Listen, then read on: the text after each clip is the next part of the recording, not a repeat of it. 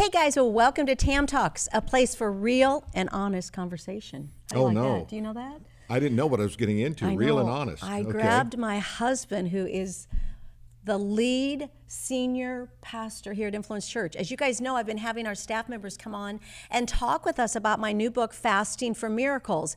And I thought, I need to have my husband come on because we have a lot of fun when we do these. We kind of banter back and forth. And so whether you're watching me now on our YouTube channel or you're listening to us on our podcast, welcome. We're going to have some real and honest conversation about fasting and miracles. Now, my book, Fasting for Miracles, as you know, I'm walking you through 21 passages of miracle stories in the Bible and then 21 parallel passages of fasting. And you know, babe, honestly, those are two words that we don't talk about much in the Christian church today. We don't talk a lot about fasting. It's not a practice. As you know, we didn't do that probably the first 25 years of our ministry. Right. I don't think we ever fasted. And miracles, a lot of people believe they've ceased today. So let's talk a little bit before we jump into our miracle story for today. Why don't you think most Christians practice fasting today?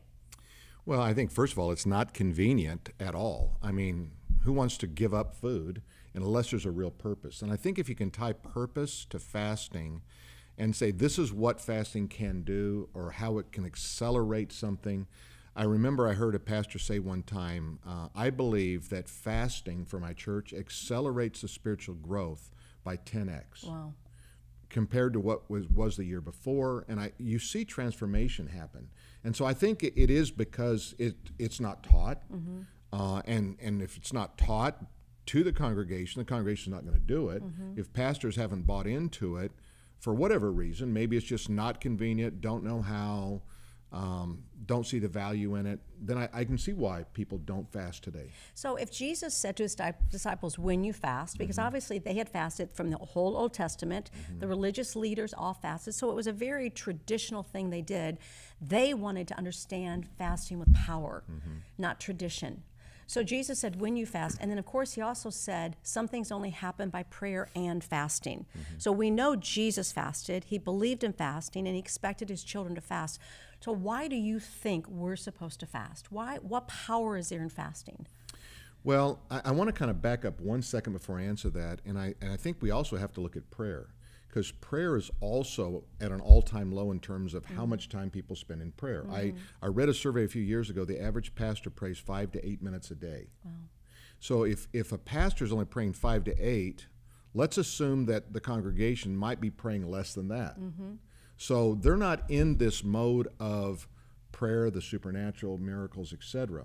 Now when we go into fasting, if we say, what if you could combine fasting and prayer together, to your point on Jesus's comment there in Matthew 17, if I could give my prayer some horsepower, give it some real authority, and I could accelerate and see things happening in the natural world because I'm moving in the spiritual realm, then I think we could see more people fasting and praying. Because I know in my life, we're kind of in this mode of I should be fasting weekly, but I'm fasting annually and on this concentrated thing. But I do it because it's convenient and beneficial. And convenient, I mean, churches do it. So, you know, if your church is not doing this, they should.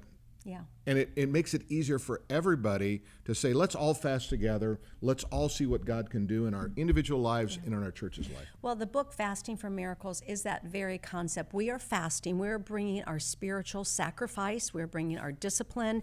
As I've mentioned many times on this podcast, what I'm doing is I am suppressing my flesh. Every desire I have in my flesh to fill my stomach when it growls with food, I want to gratify the desires of my flesh. If I can do it through fasting and say no to my flesh, then I can do it later with other temptations and sins in my life. So I believe it's a discipline. I believe it's a practice. I believe it empowers me to understand there's other things I can get breakthrough. But the reason I've written the book, Fasting for Miracles, is because I still believe in miracles today. I believe there are miracles to be had. I've mentioned many times to you that here at Influence Church, we have a prayer wall, and that we believe, it says on it, expect a miracle. We believe in miracles. We expect miracles. And that's, let's just kind of segue, that's what the book's about. Today's story is actually moving from the prophet Elijah to Elisha. And we know that Elijah trained Elisha, he mentored him, he raised him up. But this is the miracle when Elisha looked at him and he said, give me a double portion of everything I've seen you do.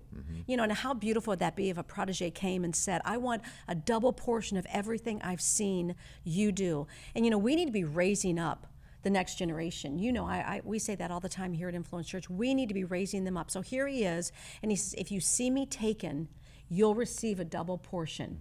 Let's talk a little bit about that miracle, because he did see him taken up, and he did receive a double portion of manifestation of miracles. Yeah, and many times Elijah tried to run him off. That's what we have to remember, that he kept trying to discourage him from following that path. And I think part of that, let's call it spiritual strategy on Elijah's part.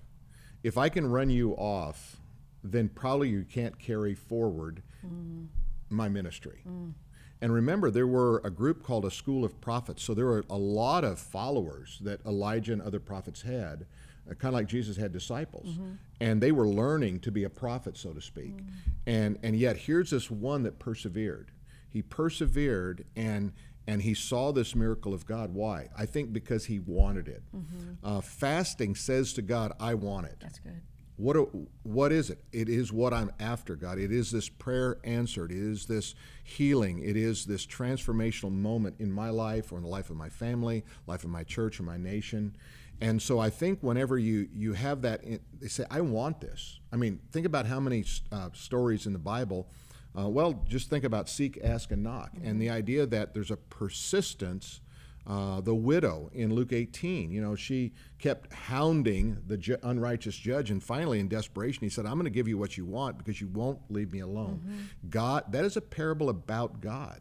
God says, I'm righteous. If an unrighteous judge will do it, how much more will I do it as a righteous judge? Yeah, you made a great observation. Let's talk about this for a minute. Elijah said to Elisha, this isn't going to be easy. And like you said, he many times tried to run him off. We aren't raising up the next generation to be strong and tough, honestly. I mean, we've talked about that. We've talked about, I believe the culture of today is lazy and entitled. And the fact that Elisha said he had to see how difficult it was. It was not easy for Elijah, and yet he wanted a double portion. Can you imagine asking for a double portion of the manifestations of one of the greatest prophets to live, and yet he had the faith to ask for that? What do you think? Well, I think that is the definition of faith. It is asking what seems unbelievable, undoable, outside of the norm and outside of recognizable. That's a definition of faith. If you're not asking something outside of your comfort zone, you're probably not asking for something you can't accomplish on your own. Yeah. And what you want to do is you want to get out on the edge of where you are so that God picks up the slack, versus stay in my comfort zone. And I think that's the reason why a lot of people don't mention, like, what are you praying for? Well, what if it doesn't come through? I'd rather just not say it. And if it does, then I'll tell everybody. But I wonder how many prayers have been prayed where nobody announced it because of fear of being, well, you're a failure in the spiritual realm. Hey, better to fail at 9 things and hit 1 than to fail at 10. You know, let's put this in perspective. I would think of someone like a Billy Graham would be the Elijah. Can you imagine walking in with Billy Graham and saying, God, I want a double anointing, a double portion of what you put on this man. And I'm just saying to somebody right now, you have to stretch your faith. You have to go to what you just said, babe, Matthew 7:7. You have to ask. And then you seek and you knock and you're relentless with it, because I believe God wants to give a double portion. I believe that we are living in that Acts 2, that God's really getting ready to pour out a manifestation of miracles. And if you don't believe it, if you don't expect it, you'll never see it. And by faith, ask for a double portion. So let's talk a little bit, because I want to segue to our passage today for our fasting passage, and we're talking about Daniel here. So again, if you don't have my book, I want to encourage you to pick up the book, Fasting for Miracles. You can get it on my website, TammyHotsenpiller.com. You can go to Amazon. But we're fasting for a double portion in today's passage, and it's with Daniel. So at the beginning of the story of Daniel, remember, they've been taken into captivity. It's rough on them. And we were just talking about this in our last podcast. You know, you asked, like, God, why? Daniel said, you know, God, why did you bring your people into captivity? And he did it because he was separating them. But here's Daniel in chapter 1. We find this fast. It's a fast. Many of us know the Daniel fast, a 21-day fast where he comes to God and he's not going to eat the food, he's not going to eat of the wine. But he had a double portion on him, didn't he? Daniel had an anointing on him. Yeah, and I think the word double portion, that might seem odd to some people because you say, I'd like to get the first portion. I need the first helping. I'm not ready to go back for seconds yet. And I think it's true. I mean, let's define what that means. Okay. I think what it means to me is that I have a sense of the presence of God in my life to some degree. What I want is I want that to double. So rather than make it so hard to get there, like, well, I'm not even close to Elijah, why don't you just take your life right now and say, what would happen if you could just 2x your connection with God? Yeah. If you could 2x your prayer life, you could 2x your seeing the hand of God in your life. And make it simple. And then you can, maybe you say, okay, that's going to be my plan for the next 6 months or year. Then next year, when your new book comes out on fasting the following year, then you can say, well, what if I 2x that one? And I think we have to make change manageable. Yeah. And sometimes it becomes such a far run. It's kind of like putting me in the Olympics. You know, it's not going to go well. Babe? It's not going to go well. I mean, I'm going to be a lot of fun to watch, Yeah. but I'm not setting any records. Okay. But I think if you say, I'd like to get in a race with 3-year-olds, now I'm feeling good about myself, right? So Why? you say make it Because practical, I think doable? I might be able to beat most of them. So I think make your spiritual life manageable. I think the thing your book does is it does that. It allows you to process through it at your own pace, read the story, make your personal applications, and then move to the next chapter. Yeah, so good. And I think you're right. We throw out that word double portion. It's obviously, I love the story because I love the faith of Elijah, that he just sat in the shadows of this great man of God. And it makes me, honestly, it activates my faith. And I just say, I need to get around people that walk out their faith. And that's what Elisha did. And then he was bold enough to ask for that double portion. And so whether you're ready for a double portion or you just need to manage the first portion, I want to encourage you to go deeper with God. Whatever that looks like for you, take one step closer to him. We're living in a culture right now where we've made everything so simple and so easy. You need to activate your faith. You need to trust again. You need to see miracles in your life. So I want to encourage you right now. You know, many of you have told you that if you need prayer in your life, I'd love to hear from you. And you can reach me at the name of the book, fastingformiracles@gmail.com. Fastingformiracles@gmail.com. Send me your prayer request. If you're struggling right now and you say, Tammy, I don't even know who to talk to, I don't know where to go. If you have a request and you want me to put it in our wall, I would love to hear from you. And then again, get this book.